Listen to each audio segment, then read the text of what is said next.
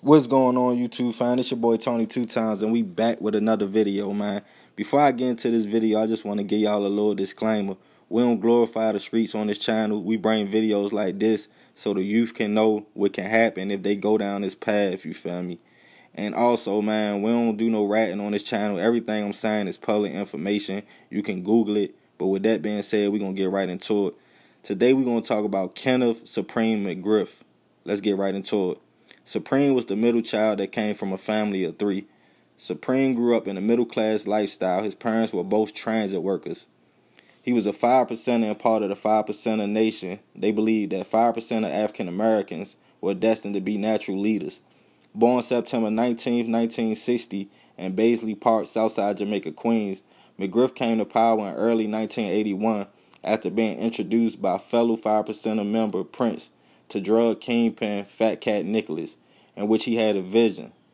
After this, Supreme went to form his own crack cocaine distribution and manufacturing organization, which he called the Supreme Team. The Supreme Team, based out of Southside, Jamaica, Queens, New York, under Supreme's leadership, the gang's numbers swelled to the hundreds and came to control the crack cocaine trade in the Baisley Park neighborhood where Supreme was raised.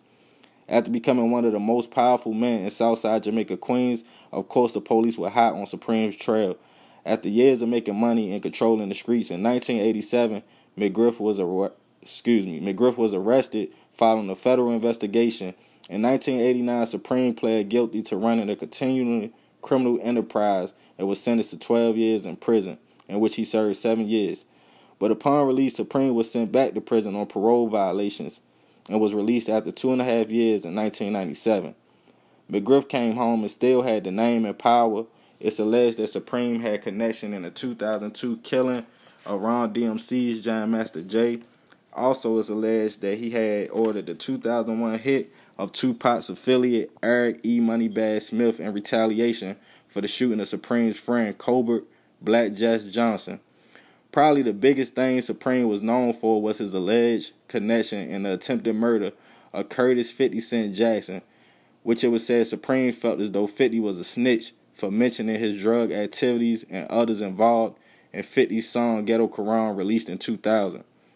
McGriff, even though heavily connected to the streets, was trying to go legit with getting involved in film and the music industry, seeking help from Gotti to film a movie based on the book Crime Partners.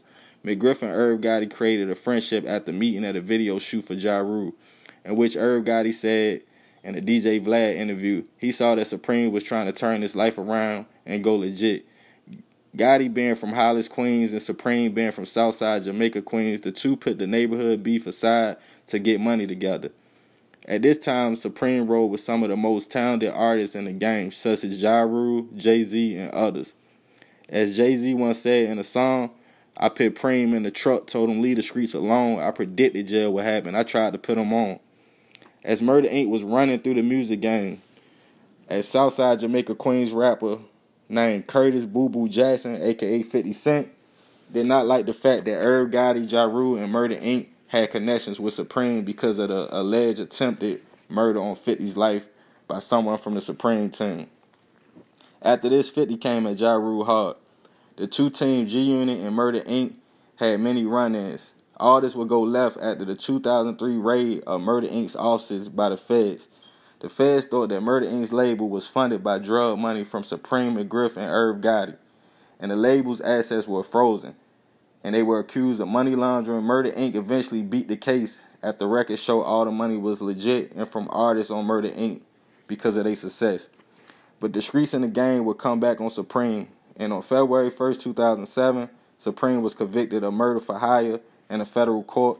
It's alleged he paid 2 rivals $50,000 to have Eric E. Moneybag Smith and Big Nose Troy Singleton gunned down. In 2011, Supreme was found guilty in murder, conspiracy, and drug trafficking. On February 9, 2007, he was sentenced to life in prison. He had a court-appointed lawyer because his assets were all seized.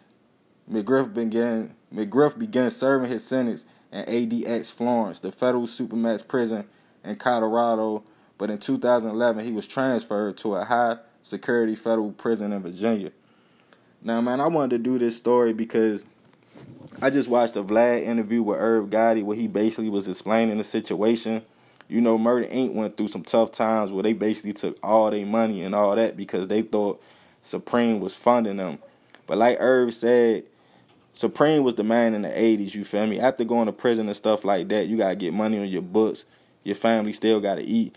So I'm pretty sure he ain't have as much money. Of course, if you tied into the streets, when you come home, people going to give you money. They going to give you stuff, you know, things in that nature. But I just feel like this is a good story because it let people know, man, like these dudes, they born leaders. Like him, like Supreme, you feel me? Like people like that, you know what I mean? Like Larry Hoover, like Big Meech. They could do anything, you feel me? But they get involved and they become products of their environment. So instead of doing something positive, everything turned bad.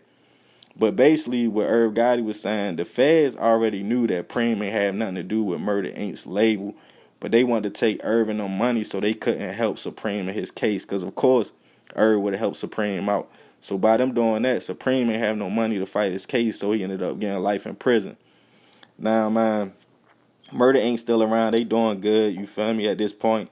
But at the end of the day, man, it all, you feel me, it all stemmed from just staying persistent and stuff like that. Because they could have gave up when all this happened. Now, I don't know if Supreme going to be able to come home on a pill because his name been hot in the streets for a long time. And the feds been on him, you know. But at the end of the day, this situation with 50 and stuff like that, it was an ongoing situation. We all know if you grew up, you know, if you was young in the early 2000s and stuff like that, you remember when Get Rich or Die Trying came out, 50 was going that job, stuff like that. Y'all remember 50 came out talking about he got shot 9 times, you know, but man, this is a crazy story. But let me know what y'all think about this situation. Leave your comments below. We still on that race to 10K. If you're new to the fam, be sure to subscribe. Hit that notification bell for uploads. Y'all already know what it is. Love.